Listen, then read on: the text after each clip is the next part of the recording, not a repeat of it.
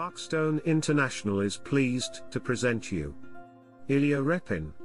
Written by Grigory Sternin and Yelena Kirilina. Ilya Repin enjoyed more fame and recognition during his lifetime than any other Russian artist born in the 19th century.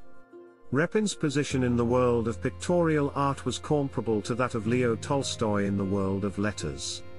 For 25 years, every new picture by Repin was awaited with bated breath, and the publication of his essays, especially those written at the turn of the century, always caused a stir in the cultural life of the country. Acutely aware of the social problems of his day and in tune with the restless spirit of the times, Repin produced works that contained all the essential features of late 19th century Russian realism, and it was in part thanks to him that Russian art came to play a significant role in European culture. Even early on in his career, the artist's pictures attracted the attention of critics at international exhibitions. They recognized in his work the beginnings of a creative search which was to enrich the general development of critical realism in European art. When Repin produced his first independent works, it became clear that a form of art was taking root in Russia which was imbued with civic feeling and akin to the work of such major realists as Courbet in France, Menzel in Germany, and Munkaczy in Hungary. The creative world of Repin possessed a special spiritual integrity, which existed not despite of, but because of the diversity of the artist's creative goals and the breadth of his grasp of reality.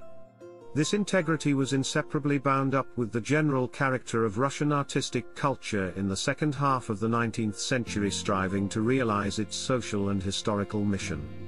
As is the case with many great masters, Repin had certain favorite subjects, motifs and images, and a limited circle of people whose portraits he especially liked to paint. But the deep sense of purpose in his aesthetics went further than this, for he possessed first and foremost the great artistic gift to sense the spirit of the age and to see the way in which this spirit was reflected in the lives and characters of individuals. It does not particularly flatter the artist to say that the figures in his canvases and portraits belong to their time. The same could be said regarding the work of any of his contemporaries, even the mediocre ones.